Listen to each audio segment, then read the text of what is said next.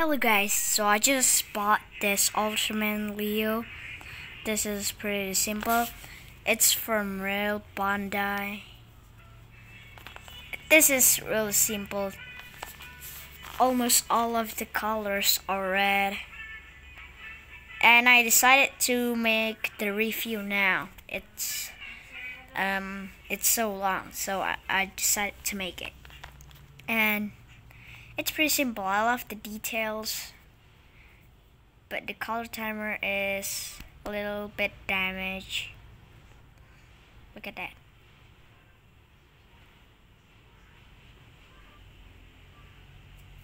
I'll zoom in. The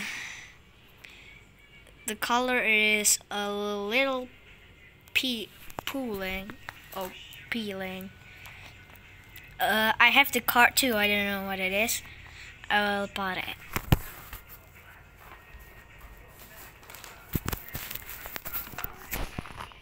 So here is the card or what, and it's from Bandai.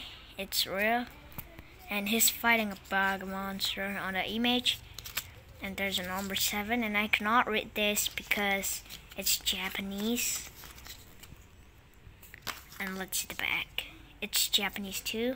It was made in China and got sold on Japan. I just bought this.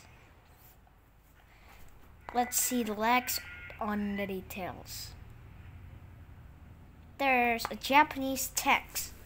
Let's see his articulations. Okay. Arms move.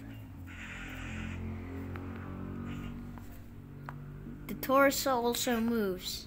Wait, I'll change the torso.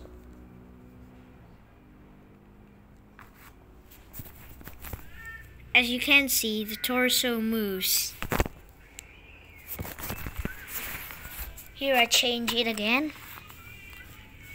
It's a bit wet because it got when I'm showering, my sister and I played this while I'm showering, so it's wet. So here's the card. As you can see, do you know the name of this monster that Ultraman Leo is fighting? Let me know in the comments. And the crown or horn is pretty cool. And there's dots in the color timer, and this, and a watch. I don't know what this is. And if you know what this logo means, please let me know in the comments. And a golden under his shoulder. And it's pretty detailed, pretty simple. And a black dot in his eye. Let's see the leg is pretty detailed. It's made from plastic from Bandai.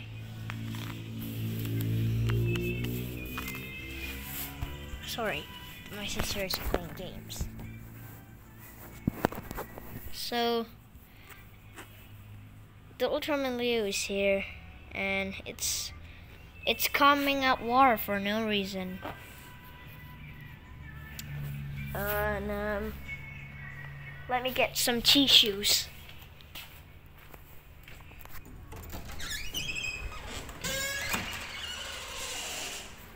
And yeah, guys, my house is pretty simple.